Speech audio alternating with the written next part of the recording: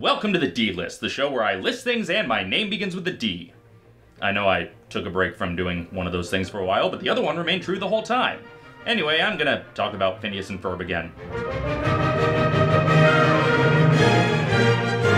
Back in 2015, I talked about how much I love Phineas and Ferb, particularly the way it uses a seemingly repetitive formulaic structure to build a larger, cohesive world filled with rich characters. And back in 2016, I counted down my favorite episodes of Phineas and Ferb, making a point of saying, I'm only including 11 and 22-minute episodes of the show. I won't be including the movie, the hour-long specials, or the two-parter Where's Perry, but they're all really fantastic and would probably steal all the top spots if I was including them. But I did always intend on doing a follow-up list ranking the special episodes someday. And then I did a Q&A video just this past Easter where I opened the floodgates to questions from you, and I got a question from Chandler from Theme Park Backlot who asked me, Hey Dave, what's your favorite of the hour-long Phineas and Ferb specials? And Chandler's question prompted me to bump up my plans for ranking the specials from someday to right now. So here's my rankings of Phineas and Ferb's extended length adventures so far. Number 11, The O.W.C.A. Files. Perry is training several new recruits, including Doof, but he's frustrated when his team isn't exactly up to his level yet. Meanwhile, evil scientist Paul Rubens takes over O.W.C.A. with robotic fleas, and the J.K. Simmons, Josh Gad, and Steven Rootbugs from Doof 101 attempt to become agents. And much like Doof 101, this has all the makings of a backdoor pilot with its own pretty rockin' theme song. All the odds are stacked against you and your prospects of thrill. Call the organization without a cool acronym.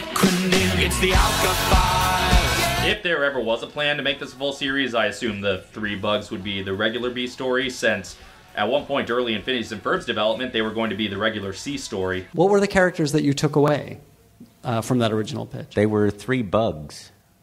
Obviously. That we also, we were that. big fans of Rocky and Bullwinkle, and one of the things we thought of was having not only the Perry and Doofenshmirtz story, but then at certain points cutting away to these bugs. That lived in the same world and were also affected by the different and stories. the only ones who were kind of aware that it was a show. I'm glad we cut it. I'm glad we cut it just to lessen the level. In 11 minutes, what we needed was to service another storyline in our show. 4 or 5 is good. The episode centers on Perry once again having to learn teamwork, but last time he did that, he was learning to work with somebody competent.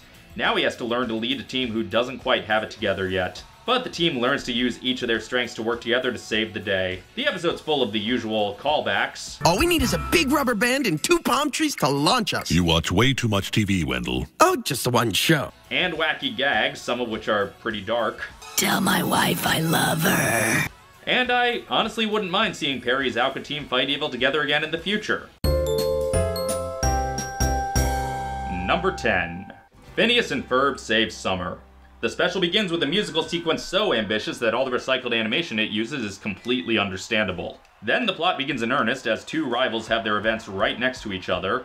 Love Muffin registered as Hatfield and O.W.C.A. registered as Capulet, which is just one notch more clever than necessary, and I love it. In the aftermath of the brawl, Monogram gets fired from his post by Jay Leno, and he doesn't even get the dignity of a TBS pickup. Then Doof moves the Earth away from the sun, risking the loss of summer forever, and nobody knows what to do about it. And I will do everything in my power to recommend you wear a cardigan or light sweater. But all my sweaters are ugly and Christmas themed. Well, then just wear warmer clothes. Oh great, even fictional politicians refuse to act on climate change. Phineas and Ferb try to move the Earth back into place, but it's no easy task. Meanwhile, Love Muffin goes full West Side Story on O.W.C.A., leading even Monty to get involved in the fight. And Candace tries to get over her fear of spiders, which is only made worse when one hospitalizes Stacy. That's dark. There's quite a few fun beats in this one. Monty Monogram is a character who doesn't get all that much screen time, so it's nice to see him fulfill his dream of following in his father's footsteps and fighting evil with O.W.C.A. I've got to warn Carl. Okay, tell me you didn't hear that. Feel the building settling. So our building has a sudden urge to warn Carl. And Doof and Rodney's rivalry is always a delight to watch. You sounded like a bashful Santa Claus pitching softballs to a girl in a bikini. All right, number 4. You don't know what that sounds like. Wallace Shawn has a fun guest role as a clueless spelunking instructor. Now we're gonna squeeze past this stalagmite. Wait, which one is on top? Actually, I believe that's just a hole. Oh, I seem to be trapped. Turn away, folks. I'm gonna have to saw my arm off. And I never get tired of seeing the current whereabouts of the building from Doof's side of the moon. This might have some of the biggest stakes of any Phineas and Ferb episode. Usually it's just the tri-state area on the line, not the entire planet. So compared to that, Candace's stakes seem pretty small, even if they are intensely personal. But they have to be overcome in order to help with the big stakes. And Phineas means well, but he's not great at being supportive to somebody going through something. Just being silly. Heck, I don't even remember what I was afraid of. Spiders. Candace, you forgot the box. Yeah, subtle nuance is not Phineas' strength, is it? Although I guess he's better at it than Buford. Buford! I think there must be something wrong with this program. Number 9. Last day of summer. In the series finale, sort of, it's the last day of summer and Candace fails at her last chance to bust the boys. But when she activates Doof's do-overinator, she and Doof end up in an endless loop. It's almost like the show is saying, oh yeah, you haters accused the formula of being repetitive before, yeah, you ain't seen nothing yet. But soon the loop threatens to rip apart the space-time continuum and already starts erasing things from existence, including Phineas and Ferb themselves. Phineas and Ferb are gone! I'm sure it's going to be all right, dear, but who are Phineas and Ferb? Wow, crazy how it sucked up that groundhog, huh? The what? Oh please, why would a story about characters living the same day over and over involve groundhogs? Meanwhile, Vanessa tries to tell Doof she wants to move out, and he uses the looping day to try to become less of a loser, all while ignoring what she really wants from him. This is one last big adventure for the gang, at least for the moment, so it focuses on the characters who have always been the real protagonists of the series, Candace and Doof. Phineas and the kids got their big finale with Act Your Age. And it's really nice to go out on a note of these two working so hard to save their families, even if their methods are a little misguided. I love anytime Candace works with her brothers and anytime Doof works with Perry, so I'm glad this is the note they chose to send the series off. And while this episode closes the door for this particular summer, it does set things up for the future, such as Doof's turn to the good side. I hear Alka's looking for a few good animals. You know, until his relapses at Halloween and New Year's and Christmas, of course. But what makes this episode work as a finale so well is the final musical number, where the fourth wall is completely down and the gang reminisces about all of their adventures, and they thank us for joining them. Because it's been a great summer and we thank you for coming along. Thank you for coming along. Number 8. Mission Marvel. Aunt May! Phineas and Ferb are making a crossover. Doof's power draininator bounces off Phineas and Ferb's space station and hits the Avengers, draining them of their powers. I guess this is after Banner turned into the Hulk one too many times and was unable to turn back, just like he appeared in Ragnarok. So he's still the Hulk, just not strong. So while Hydra uses Doof to get to the heroes, the Avengers team up with Phineas and Ferb, and S.H.I.E.L.D. teams up with Alka to set things right. This was the first big project announced after Disney bought Marvel, and it mostly draws from the Marvel animated television universe, using its cast including Chi McBride as Nick Fury. I'm going to proceed as if this were going really well. But it draws a little from the Marvel Cinematic Universe as well, featuring a few visual homages to the Avengers, since that was the biggest movie they had to go off of at the time. But it does sort of inadvertently predict several future MCU moments. You know, Stark Industries offers summer internships. Thanks, but this summer's pretty packed. So give me the hammer. What do? I just stick out my hand, right? Come on, baby. Come to Papa. That is not how it works. What do you mean? I've got your powers. Wielding Mjolnir is about worthiness, not power.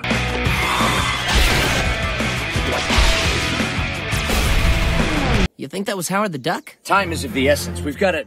No, it wasn't Howard the Duck. What? I'm just saying. He did have a bill. And it predicted several conversations we're still having about Marvel media. None of the women superheroes showed up, so it's all about testosterone and towers and fighting. All I ever do is quips. Like this one, for instance. And the one preceding it. Can we please not kill the gravitas of this moment? Sorry. There's plenty of references sprinkled throughout to all sorts of Marvel media. I've always told her, don't ever make Phineas angry. You wouldn't like him when he's angry. Is your head gonna burst into flames, or am I thinking of somebody else? And a few references to things that aren't Marvel, but are still fun references. Oh, the rustic exterior is a facade. Wait till you see the inside. Oh, man. You guys are good. Just a little British sci-fi technology. At As a Marvel comedy special, it's a lot of fun, and it's worth watching just for the brilliant casting choice of Danny Trejo as Venom. Was he bitten by a radioactive platypus? And as a Phineas and Ferb special, it's pretty good. It's a nice sequel to The Beak, now with real superheroes involved. It's a little controversial for being the meanest we ever see Phineas be to Candace, which, yeah, is a little unsettling. And I get it, the stakes are high here, and she did mess several things up, but come on, dude. It's partly on you for not giving her better instructions. That said, considering how often Candace gets annoyed with Phineas, even when he's completely oblivious to her annoyance, it is an interesting exploration of a role reversal, and it does nicely set up a very sweet reconciliation at the end.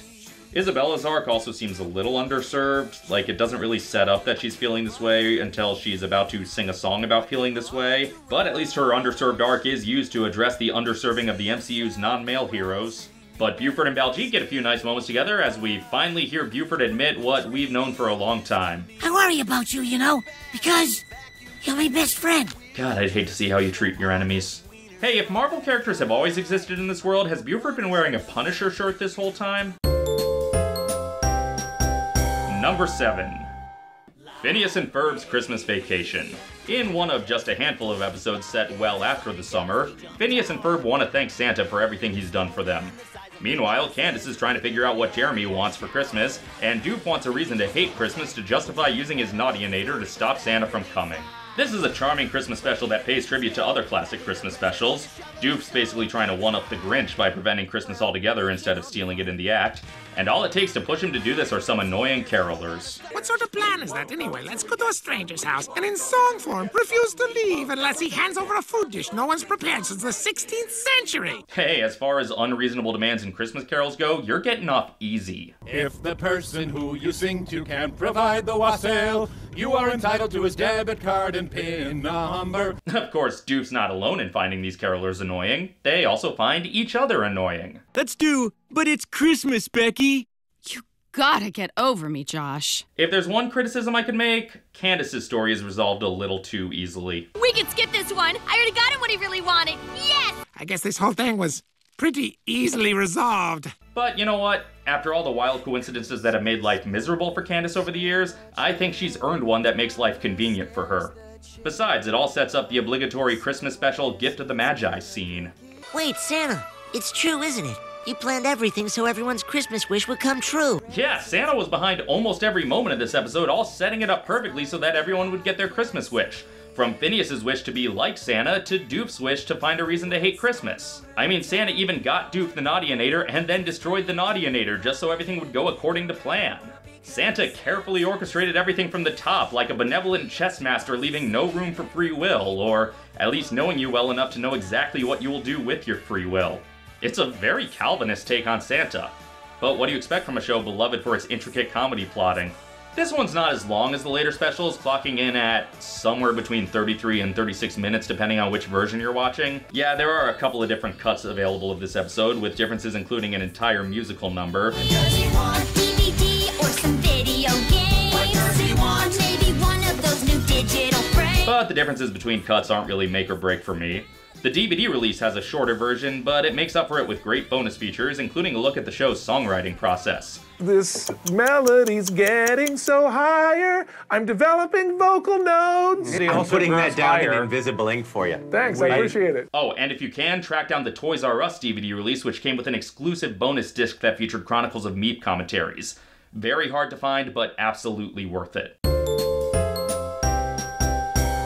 Number 6. Night of the Living Pharmacists. Doof has accidentally caused an outbreak of zombies that look like him, and it's up to Phineas and Ferb to stop this invasion. All while Candace tries to learn to be cool from Vanessa's friends, and Isabella tries to confess her crush on Phineas to earn her emotional bravery patch. This Halloween special starts things off with an absolutely perfect credit sequence that evokes Saul Bass and Bernard Herrmann.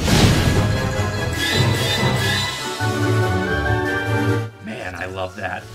And it has some genuinely unsettling sequences, like the Doof zombie versions of the O.W.C.A agents. But of course, it's mostly just really funny jokes. There's no internet! I've got to know what's going on! Yeah! Print is back, baby! Wait, this is all stuff that happened yesterday. Ha! I love that Doof's disaster here is extra embarrassing because his daughter's having a sleepover. And I really love any chance to develop the friendship between Candace and Vanessa. It is kind of a shame that Stacy doesn't get involved in the main plot, but her cutaways are great. And this zombie movie parody gets the best seal of approval imaginable by featuring a cameo from the inventor of the zombie movie, George A. Romero, as a reporter with the puntastic name Don Adaded. Don? Thanks, Gordon. I'm standing here in downtown Danville. It's an unbelievable scene. This episode makes history by inviting Sean and Ed to join the likes of Oswald the Lucky Rabbit and the cast of Oh Brother Where Art Thou as characters who are technically both Disney characters and Universal characters. I mean, you can't just grow a lab coat. I don't know, perhaps the disease infects your clothing as well. But most importantly, this episode makes history as the first time Phineas and Ferb team up with Doof. You know, without having their memories erased. Water should change everyone back. Isn't that a bit of a leap? No, I'm a scientist. I'm gonna go with him on that. Although Phineas and Isabella do lose the memory of her actually earning her patch, so is she just gonna feel unsatisfied about that, or what? Number 5. Milo Murphy's Law, the Phineas and Ferb effect. That's right, it counts, I'm including it. In the Season 2 premiere of Milo Murphy's Law, the Pistachions have just about taken over Danville. So Milo, Orton, Dakota, and Cavendish find the future Professor Time, or as he's known today, Heinz Doofenshmirtz. And Zach and Melissa get trapped with Baljeet, Buford, and Candace until they're rescued by Phineas and Ferb. This episode addresses Phineas and Ferb's ridiculously good luck and pairs it with Milo Murphy's scientifically terrible luck to great effect. Well, what do you usually do when things go wrong? We have no frame of reference for that. This juggles the two masters of being a Phineas and Ferb reunion and being the resolution to a Milo Murphy's Law cliffhanger, and it handles both of these tasks admirably. Granted, it doesn't make a whole lot of sense as just a Phineas and Ferb reunion. You really have to have been watching Season 1 of Milo Murphy's Law for this to make any sense. But if you're already watching Milo and you miss Phineas, it's satisfying on both counts. As a Milo fan, the emotional payoff of Dakota and Cavendish's relationship is beautiful. As a Weird Al fan, it's nice to see him in another Bruno Mars parody video. As a Flight of the Conchords fan, it's nice hearing noted Bowie impersonator Jermaine Clement sing a song about pressure. It's just a lot of pressure. That's not necessarily inner city related. And as a fan of wacky time travel shenanigans that don't quite make sense, boy does this ever deliver. Wait a minute, why am I still part plant? And as a Phineas and Ferb fan, it's just really nice seeing everybody in action again and knowing they're still out there making the most of every day. I think the simpler thing would be to ditch the kid who makes bad things happen. No, Candace, we need all the soldiers we can get. Oh sure, Phineas, where was that attitude during Mission Marvel? Number 4. Phineas and Ferb, Star Wars. It's summer in a galaxy far, far away. Darthenshmirtz wants credit for designing the Death Star and to amass some force to power his Sithinator. Stormtrooper Candace wants to be promoted to battle instead of running errands for Darth Vader. And Phineas and Ferb don't want to leave Tatooine. Of course the summer lovers love living on the sunniest planet in the galaxy. But when the Death Star plans fall into their possession, they have to follow R2-D2 across the galaxy. It's a deceptively risky proposition, parodying Star Wars. It's already the most parodied thing out there. How many more jokes are there left to make about Star Wars? But if there's one thing we know this show excels at, it's finding brand new jokes in a well-worn formula. This isn't even the first project to give Star Wars the Rosencrantz and Guildenstern are dead treatment. It's been done by fan films and official Lucasfilm projects alike. But man, what a great fit for this special. So much of the show's humor is already based on near misses between the various plot lines, so near misses between the Danville characters and the Star Wars scenes is a delightful add-on. And you want to talk finding new Star Wars jokes? I have seen a lot of Star Wars parodies in my day, but I don't think I've ever seen a visual gag made from the title crawl itself. But of course this special takes just about every opportunity for a joke. In fact, I can only really think of one missed opportunity. Too short for a stormtrooper? Yes, I am. This special accomplishes a high-wire balancing act by tying in iconic moments from the original film, plus iconography and gags from the other films, all with a cohesive narrative with character arcs and emotional stakes. The Phineas and Ferb characters fit pretty naturally into this take on the Star Wars galaxy, and there are fun cameos from the likes of Simon Pegg, Ross Marquand, and the Mythbusters. Plus, the special goes a little deeper into the moral philosophy of Star Wars than most Star Wars media, let alone most Star Wars parodies, touching on the innocent human lives who get brainwashed by propaganda into serving the Empire. It's a great Star Wars parody and a great Phineas and Ferb alternate universe story. So long, Perry the Platypus. Now I can live to fight in the sequel. Yeah, when are we getting the Darth and Schmurtz Strikes Back? And will the Milo Murphy's Law gang be living on Cloud City? Look, Disney Plus isn't gonna overstuff itself with content. Number 3. Phineas and Ferb the movie, Across the Second Dimension. Phineas and Ferb are now starring in a Disney Channel original movie, and all it takes to set the movie off is converging the A and B plots as the inciting incident instead of the resolution. When they help Doof fix his other Dimensionator, they find a dimension where an eviler Doof has already taken over the tri-state area. Perry, meanwhile, is desperate to keep his secret life from the boys so he won't have to be relocated, but the only thing more important to him than staying with the boys is keeping them safe. Phineas feels betrayed when he learns the truth about Perry, but they have to work together to find their way back to their own dimension. Candace, meanwhile, finds herself eager to grow up, until she meets a version of herself who had to grow up too early, and it gets a little heavy for an animated DCOM, and I really, really love it. The movie strikes the perfect balance of being accessible to a first-time viewer, but rewarding for fans who have seen every episode. Peppered throughout the movie are both explicit callbacks and more subtle bits of world-building, like the fact that the resistance layer under Isabella's house is converted from Pinky's hideout. And it's a nice treat to actually get to see the dimensions that the baby alien, the giant floating baby head, and Candace's hallucinatory zebra come from. Man, this sequence must have been so much fun to board. And of course there are some fun references to the world outside of the show, too. Get me! I'm a George O'Keeffe painting. Well, why don't you ask it, Kierkegaard? What? Existentialist trading cards. They came with the gum.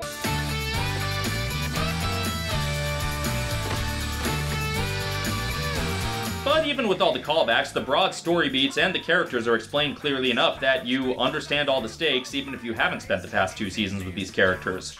But if you do know the show well, man, that climax is really satisfying. And for me, the most satisfying beat of all is Candace knowing how to use her own bad luck to save the day. I'm gonna bus my brothers to my mom, and I'm gonna fail! See, if only she remembered later that weaponizing bad luck was an option, she probably would have been a lot nicer to Milo. And yeah, because the series wasn't ending yet, everything had to go back to normal, so the characters had to forget about the most exciting thing that ever happened to them. But they managed to do that in a meaningful and emotional way.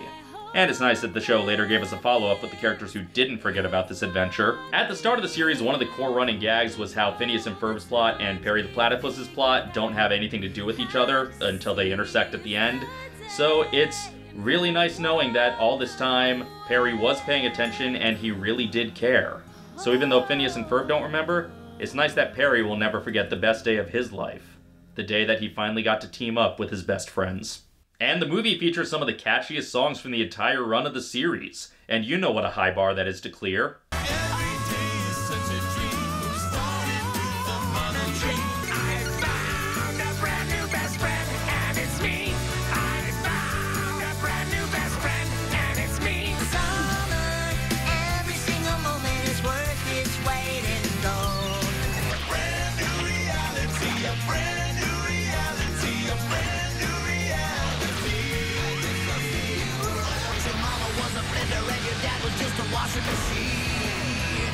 This is a robot, right? Even the deleted song is one of the catchiest ever written. Whatever they build every day, it gets taken away. No one sees it, of course, it's a mysterious force. Oh, and don't forget about the Slash music video.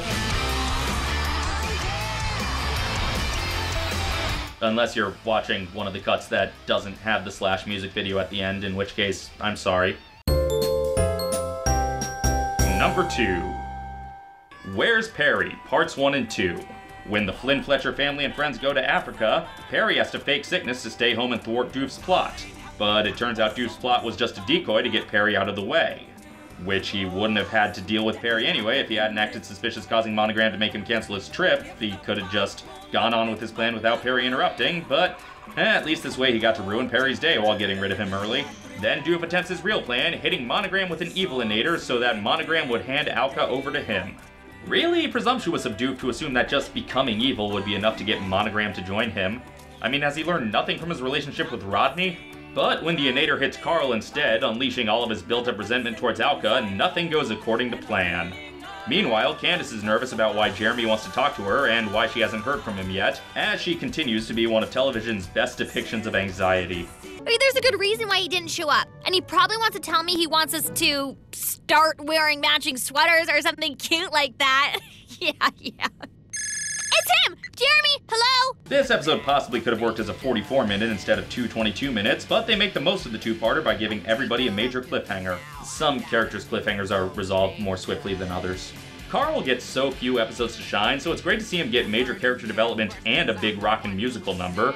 Yeah, I'm evil for extra credit. And Doof and Monogram get so few chances to be a duo, and it's always nice to hear Dan and Swampy razz each other.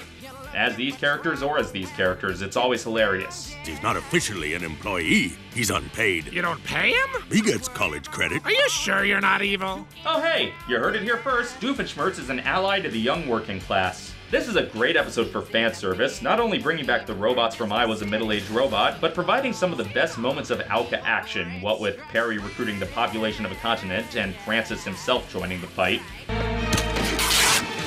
We're surrounded by parts. And it's also a great episode for emotional beats, making the most of our investment in the love between Perry and the kids, Candace and Jeremy, and even Francis and Carl. Really, I'm just a sucker for any time Perry shows how much he truly loves Phineas and Ferb. And my #1 favorite Phineas and Ferb special, Summer Belongs to You. We're just about 100 episodes into the summer, and we're only just now getting to the summer solstice. And in an effort to make the longest day of summer even longer, Phineas Flynn finally goes full Phileas Fogg by chasing the sun around the world in a day. But Buford makes it personal by betting him that if he doesn't do it, he has to spend the rest of the summer doing nothing. Meanwhile, Candace is nervous about her relationship status with Jeremy, and Vanessa's upset that Doof is spending their vacation together on work. As the first of the actual hour-long specials, not counting the almost hour-long Christmas special, this does a lot of the heavy lifting for solidifying the expansion of the world of the show. Introducing elements like the name of Perry's organization, the O.W.C.A, the organization without a cool acronym, and even running gags like the Klimpaloon. It also showed that these characters could sustain a longer story, and the writer's knack for silly setups leading to satisfying payoffs doesn't need to be limited to quick cartoon gags. Although they're still very, very good at quick cartoon gags. Welcome to the 27th Annual Substitute Teacher Day.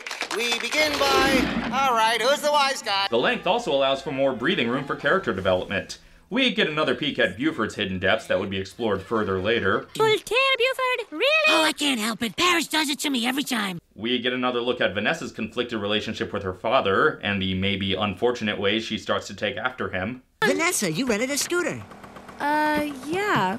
Rented. And we follow up on her dynamic with Ferb from The Necessary Roughness. We start to get real with Candace and Jeremy's relationship, and man, Isabella's song is heartbreaking. Oh, how can he not feel the same way? In fact, all the songs in this one are great. Sure, some of them have obvious influences.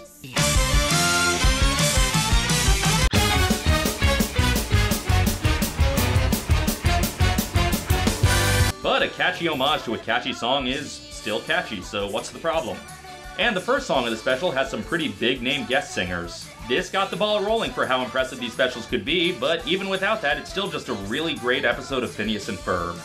And that's my ranking of all of Phineas and Ferb's extended-length adventures. At least so far. There is going to be another movie coming to Disney+, which I'm really excited about, although it's not like I really needed another reason to give this giant entertainment monopoly every last dollar I have. But until then, this is my ranking of these specials and movies, so what about you? Where do you rank each special and movie?